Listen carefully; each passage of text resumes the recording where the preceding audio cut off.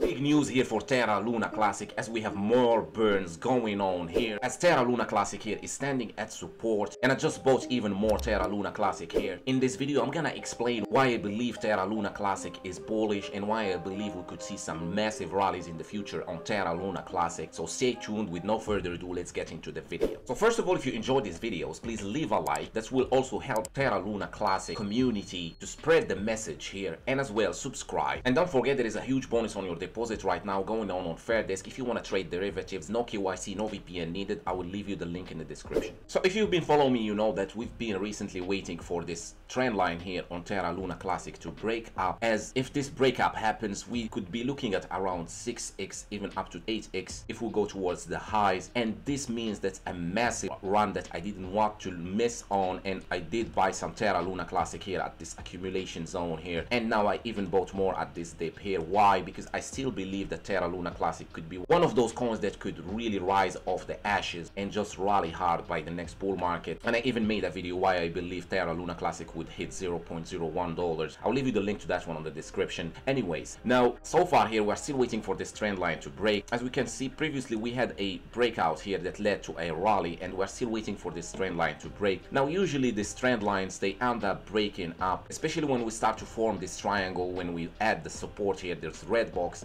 this usually breaks to the upside. Now all we need here for Terra Luna Classic is to hold the support. Now we're still waiting, we're still having this previous low that we haven't touched yet. Well, possibly we could still take that low, and this would be probably it here for Terra Luna Classic before we see it rally back up. Why? Because we still get news overall coming in all the time for Terra Luna Classic. As we can see now, Terra Luna Classic proposal to directly burn 800 million USDC officially passed.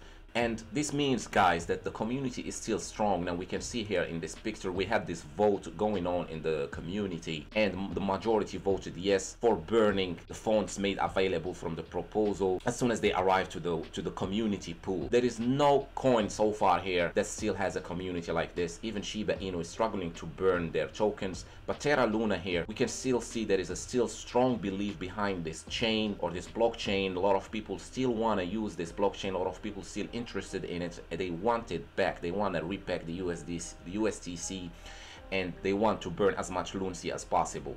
Now, to me, the most important is I want to see still the community is alive, because most of the time it's the community that drives the price up, as well as the narrative. Now, the narrative of stable coins is still around, but not as strong. Narratives, they come and go, but the point is the community. As long as the community is here, this will still bring the price higher. As now, this is not the first event that happened where there were some burns on Terra Luna Classic. The goal of the community here is still to repack the USDC, which is the stable coin on Luna Classic chain. And basically, if this happens, this means that Terra Luna Classic would become operational again as it was before this huge crash. This means that Terra Luna Classic will become as operational as it was in these highs before. Now, I do not think that we will ever get back to these levels that we were in before in the past, like $100 per Terra Luna Classic token. But for the $1, this still could be possible, especially if there is huge amount of burns going on. Now, this would still be possible, but it is a long-term fight here going on here. We still need more burns. Any rally we get now, if we break above here, this would also bring a lot of FOMO back into Terra Luna Classic. We'll start to see a lot of people talking about it, and this will bring also more buying. And we all know we have this snowball effect going on with Terra Luna Classic. As the more buys and sells happens, also the more burns happen, and also the community get bigger, the proposal starts to also get bigger, and the news and the burns starts to happen more. And this is still bullish for Terra Luna Classic on the long term. That's why I am still bullish on Terra Luna Classic, and I'm just buying what I'm willing to risk overall when we ever get a dip. Now, I still believe this support here is still gonna hold. We could still go back, take this low here, and this would probably be it around these lows here. Remove most of the sellers, and we're just gonna be into a clean environment then, and with only buyers are interested. And this is what we want to see here